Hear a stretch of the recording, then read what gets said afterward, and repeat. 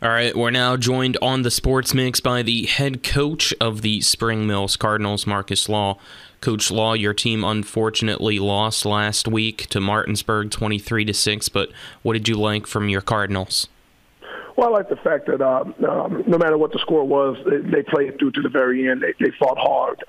Again, just kind of looking at years prior, we would took that approach a little bit different there and kind of fell apart. So just absolutely proud of the way that they fought to the end. And just pretty much stayed together as a group there. A lot of people look at that game, even before the game or especially before the game, and say it was a measuring stick game for where your program's at this year. What do you think it showed about your program? Well, I want to say it shows like toughness and the fight for our kids. They're willing to grind. Also, looking at the game, kind of looking back, there's some things we could have done that kind of put ourselves in a better situation, but it does give us a chance to go back and look at it and take this week to try to fix some of those things. In that game, it kind of unfortunately seemed like special teams was the biggest issue. I know that was something that you've been looking at this year and said it was a strength of your team, but unfortunately, at least in the punt game, it seemed like it was a issue. Have you guys been working on that this week? Yep, absolutely. So again, just kind of look at those things that we needed. We spent some time on the punt, and really on all our special teams this week with this bye week here. So, yep, absolutely. As you mentioned, this week a bye week, what has been the approach this week for you guys that you've been taking? Well, honestly, looking at the things that we do well and trying to expand on it. Again, at the game, there's some things that I thought we could have done better as far as mixing up things a little bit there with our play action. So working on that, making sure our receivers are on the same page with Max to get our routes and stuff done correctly. And as far as execution, that was another thing we've kind of been talking about. How useful is it having the bye week at this point in the season for you guys? It's good. Also, it gives us a chance. Some guys have had a little bit of nagging injuries. Gives us a chance to heal up.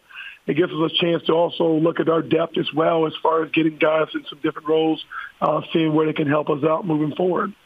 But again, just kind of gives us that week to get some, basically get back to the fundamentals and then just get the extra work in there. And with the bye week, next week you guys take on Hedgesville for the season finale. Hedgesville has a game this week against Martinsburg, and it will be a neutral game played at your guys' site. Will you guys be in attendance to kind of watch that game? Yeah, I mean, no matter what, football's football. You don't want to get out there and see some teams kind of go at it, but I think we'll kind of get out there and see how that game goes as well, given that it's at home. I know we'll talk a little bit more about that matchup next week, but what's your early impressions or early thoughts on Hedgesville?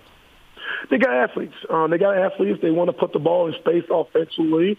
Defensively, they got the Faircroft kid. He's there. They got Aiden Simling, who's there. They make plays. So you got to know where those guys are at all times. Any final thoughts, Coach, on last week or anything else that you want to touch on before I let you go?